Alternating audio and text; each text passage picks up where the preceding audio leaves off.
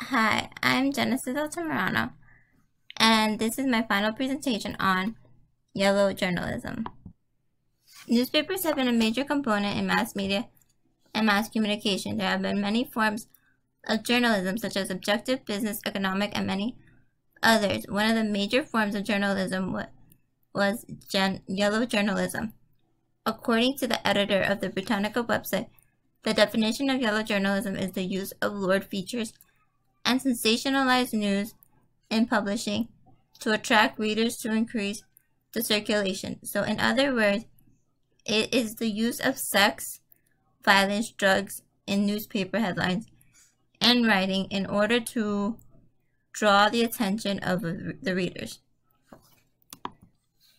So although this is the official definition of yellow journalism, today this is not what it always was. As we can see here, the office of the historian says that yellow journalism originated from a popular cartoon strip about the life of the New York slum called Hogan's Alley, drawn by Richard F.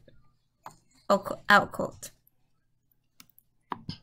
The article goes on to discuss how Joseph Pulitzer, the owner of the New York World, went on to make the comic very well known, and later on the comic was referred to as the Yellow Kid.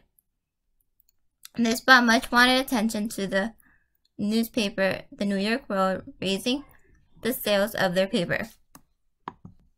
The office of the historian continues by discussing how the rise of the sales of Pulitzer's paper caused William Randolph Hearst to go on and hire Outcault for himself as the cartoonist of the New York Journal.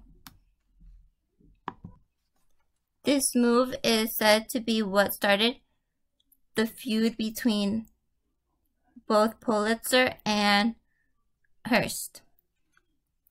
The battle between the two is what caused yellow journalism to eventually change.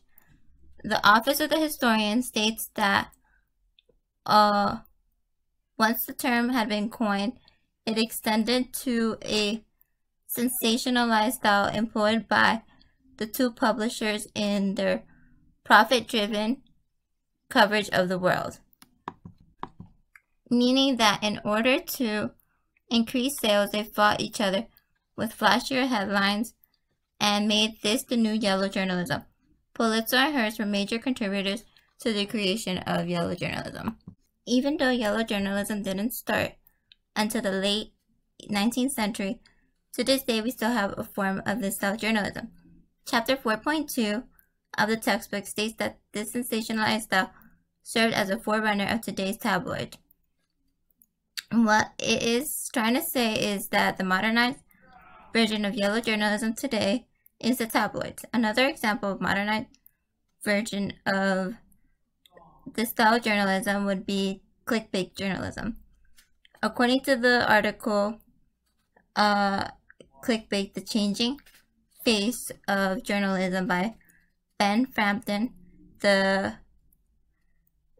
the BBC News, states that in the digital age, a new word has become synonymous with the online journalism, clickbait. To put simply, it is the headline which tempts the readers to click on a link to the story. This essentially is what yellow journalism is.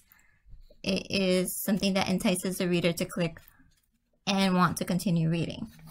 We can see here images from examples of clickbait and tabloids. It's screenshots of websites such as TMZ and the Celebrity Writer.